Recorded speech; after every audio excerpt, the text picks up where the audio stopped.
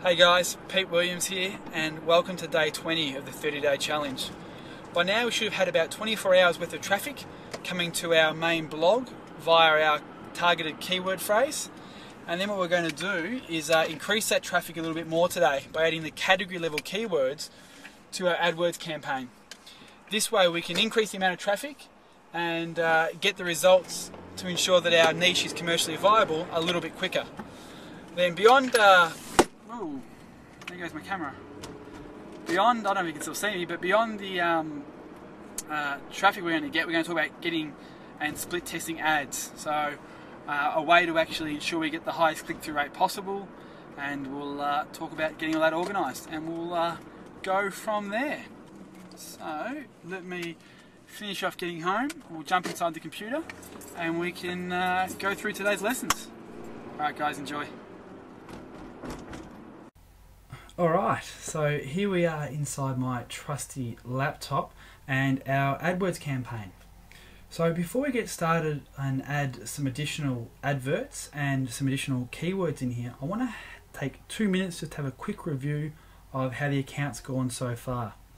So if I simply click on the campaigns tab, wait for that to load, and then come across to the date section just to ensure we have up to the minute data. By default, Google only shows full day's data, so it won't show the clicks that we've received today. So by just selecting today being the 17th and hitting go, it'll show the data that includes today's traffic. So, and that traffic's generally a couple hours delayed. So what we'll see here is that we've had 4 clicks through to our site so far from AdWords, which is great. A total impressions of 47, which means our ad has been displayed to Google users a total of 47 times.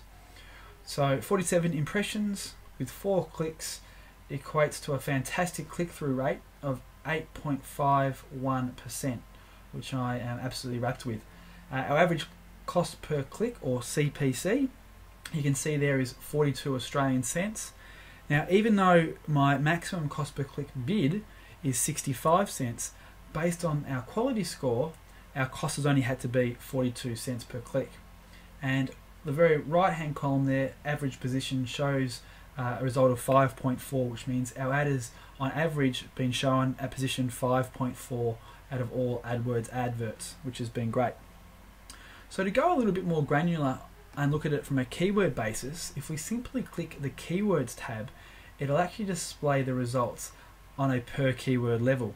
So we can see here that children's sleeping bags on a broad match has had 44 impressions, by far the bulk of the impressions, and 2 clicks, which is 4.5% click-through rate. The exact match, which has been my searches, which have skewed the results, have had 3 impressions and 2 clicks, giving the overall click-through rate of 8.51%. Now, the right-hand column you can see here is the quality score. To turn that on and off, if you simply hit filters and views and then customize columns, you can simply turn the quality score on or off. Now this rating out of 10 is the rating that Google gives your keyword level quality score. Now these are the 3 elements that I spoke about in yesterday's video. So far so good, we've had 10 out of 10, which means that the keyword has matched a very relevant advert, which again has actually matched a very relevant landing page. So the quality of the user's experience when they see our ad and click through is 10 out of 10, which is great. Now, all happy with that. We don't want to do any judging yet. We want to get to that magical 200 level of visitors to before we make any decisions on our niche and if it's commercially viable. But this is helping speed up that process. Now, what I want to do here is just click on the Ads tab just to get an idea of the ad we've had run so far, and be in a position to put in some new adverts. Now, before we go ahead and actually add any new adverts in, I want to have a quick idea and a quick look at what our competitors' ads are. Who's actually competing for us when we actually display our ad to users? So if I go over to Google and do a Google search, which I've already prepared for you, you'll see here that in this particular search, my result has actually come up number 1, which is very, very cool. So looking around here, there's nothing really that stands out. Obviously, the bolding of the words children's, sleeping and bags makes a big difference to the way the ads are displayed. Clearly our ad has the best use of those keywords in the title, the URL and the description. A lot of other competitors here haven't done that, which is possibly one of the reasons that our ad, even though it's generally appeared down at position 5, which would be 1, 2, 3, 4, 5, somewhere around here, has still had a good click-through rate because it's above the fold and it's had good bolding. There's nothing else that really stands out here that we should really worry about. So let's go in and look at some variations of ads that I've created to give you a bit of an idea of what's possible inside AdWords, what I've tested and found that works well from general rules, and to also get your own creative juices flowing, so when you come to create your own ads, you've got a bit of a foundation to work with. So let's jump across into the little Keynote presentation. And here are some possible adverts to test. I've gone ahead and sort of written up 8 or 9 different adverts with various sort of strategies behind them, and I want to go through them with you now. So the first one you see here is headline children's sleeping bags. That's how it would appear. I'll always use that keyword insertion tag that we spoke about yesterday. The first line of it, the description here, is simply some keywords or some power words that have been broken up by little columns, which you can find above the backspace key on your keyboard.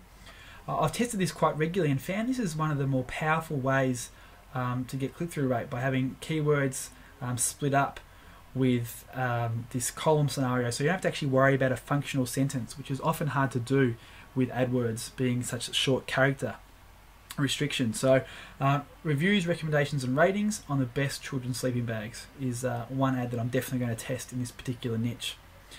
Second ad here I've got is using the typical free advice and help choose, very much power headlines that Brent would have mentioned in the previous video he did early on about writing adverts and things for your actual blog post.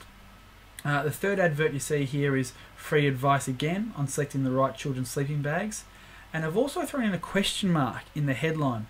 What I've found works well is question marks and things like looking for sleeping bags or want a sleeping bag.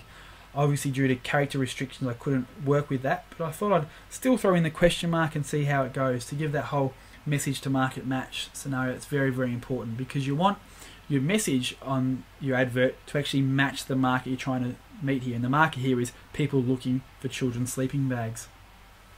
Now the third series of ads here you'll see look very, very similar, but there are some slight variations.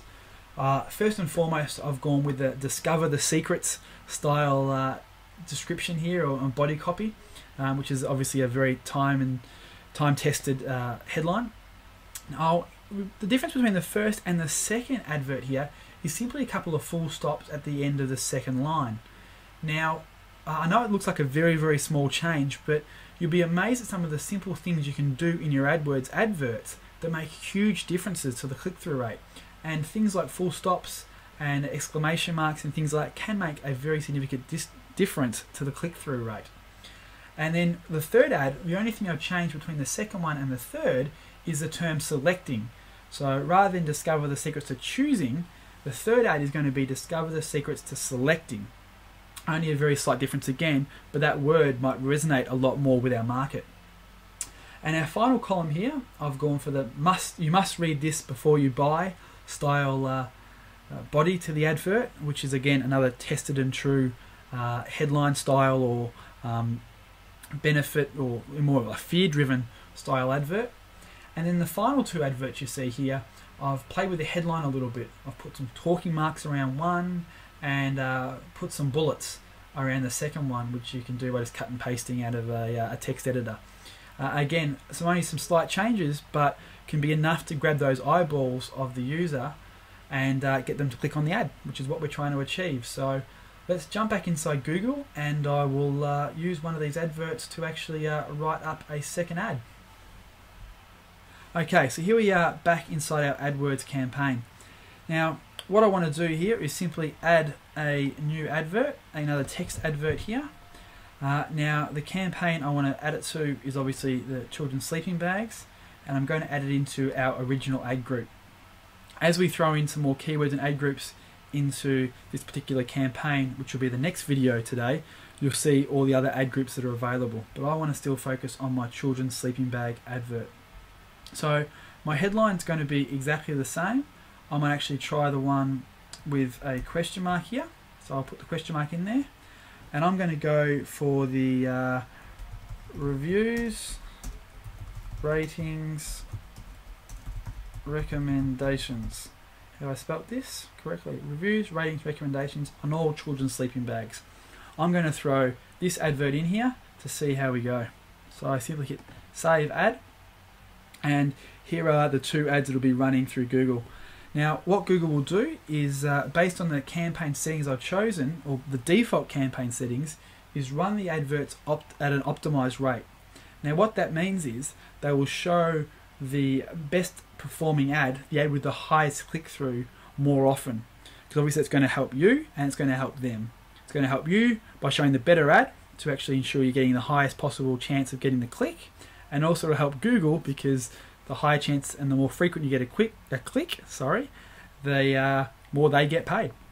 So that's the basics of adding in additional ads. Now I don't recommend you throwing 5 or 6 ads at the same time. I always try and leave only like 2, possibly 3 ads in any ad group at the one time. That way you're getting the results quicker. If you've got 9 ads in there, it's going to take longer for all the ads to get a fair amount of impressions before you can make a clear decision. So start off with 1 or 2 ads, give it a few days and a decent amount of traffic, and then as you go you can get a feel for where you should start putting in new ads and deleting the lesser or the poorer performing ones. So that's the first step for today. Jump in, write some ads, put your first ad in there, and then we'll watch the second video and we'll go about adding some additional keyword and AdWord groups to your campaign.